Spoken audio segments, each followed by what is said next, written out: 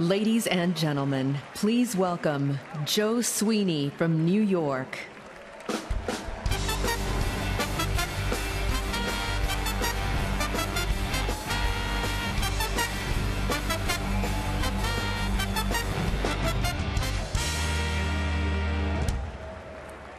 My name is Joe Sweeney, and I served as an NYPD officer and detective for 21 years.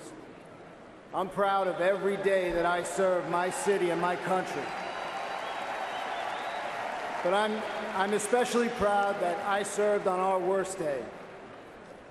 Beginning that horrible morning, we worked in the smoke and the ash to search, first for survivors, then for remains, and then to begin clearing the rubble.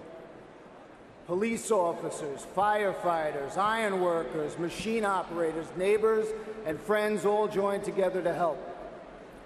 We had a job to do, and we did our best. At the time, the EPA assured us that the air at Ground Zero was safe to breathe. That information was dead wrong.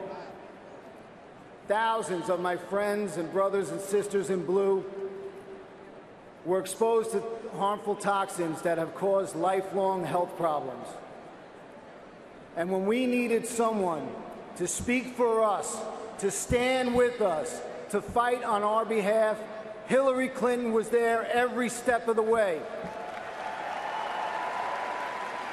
Within 48 hours of the towers falling, Hillary introduced a bill, signed into law, that helped first responders get the benefits they earned, easier and faster. Then she pressured the EPA to launch a new task force and led congressional hearings until the EPA admitted that the air hadn't been safe. A lot of people moved on. They thought everything was fine, but Hillary Clinton kept in touch and kept at it. 10 years later, Hillary was still our toughest champion, making sure we still got our health benefits.